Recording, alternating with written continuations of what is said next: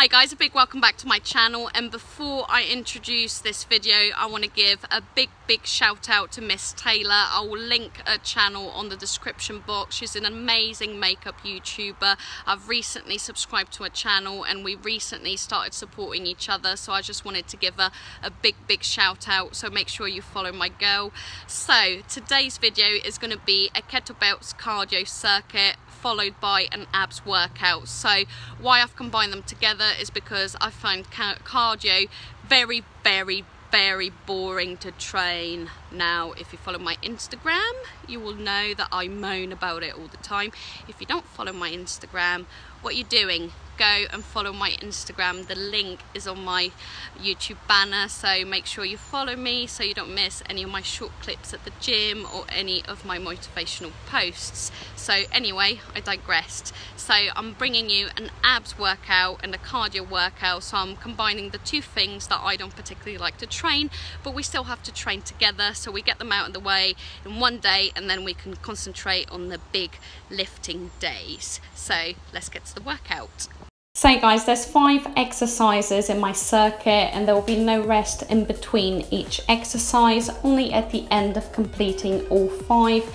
You then can have a couple of minutes rest, drink some water and do the circuit again 5 times, and this is really going to get your heart rate up and get you burning some unwanted calories. For the first exercise you're going to be doing some kettlebell toe taps, and depending on your fitness level you want to be aiming between 30 to 60 toe taps.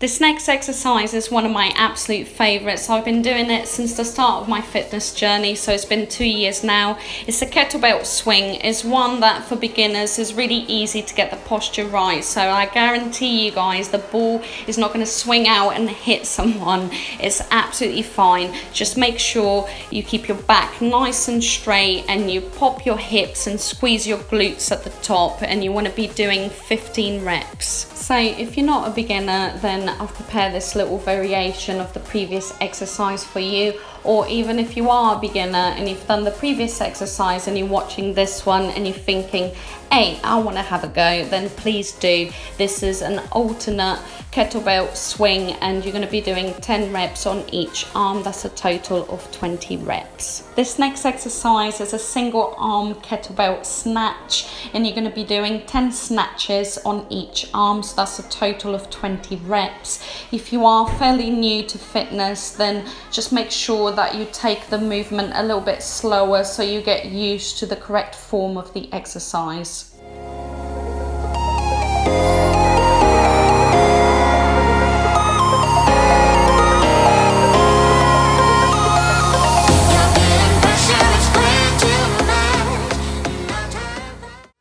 This next one is a little bit quirky. It's called a figure 8, and the clue is in the name. You're going to be doing an 8 around your legs, so only when you've gone around both legs that counts as 1 rep, and you're going to be doing that 10 times.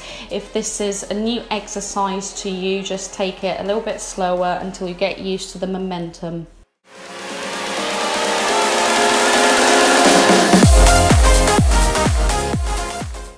So this is the last exercise of this circuit. We're going to do some nice and easy lunges, and you're going to finish off strong by completing 10 reps. But remember guys, at the end you have a couple of minutes rest and you complete the circuit 5 times. Now that you smashed cardio, you're going to work on your abs and work on getting a nice tight core and a tight tummy. So there's 3 exercises in this circuit and you're going to complete the circuit 5 times, and try your hardest not to have rest in between each exercise. Only rest for a couple of minutes at the end of completing all 3. For the first exercise you're going to be doing a kettlebell half get up. This is my own little variation because I've got my knees bent, and you're going to hold the weight up on each arm and do 10 crunches on each side, so that's a total of 20 crunches.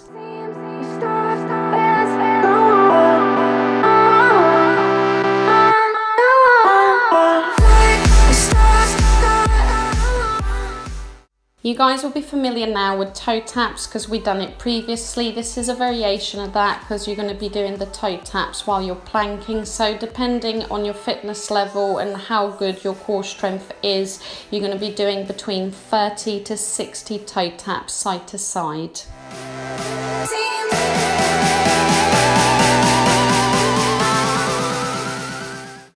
Last but not least, this is the last exercise of this circuit. These are some leg raises. I really feel the burn with this exercise. You're going to be doing 10 reps of this. And as I said, try and keep your legs straight and you're really going to feel the burn. This will really get your core and your lower abs as well.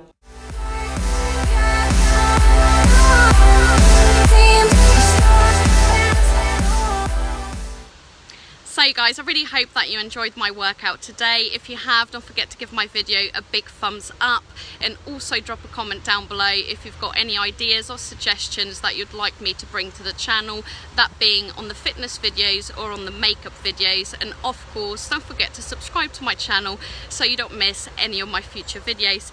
Bye guys!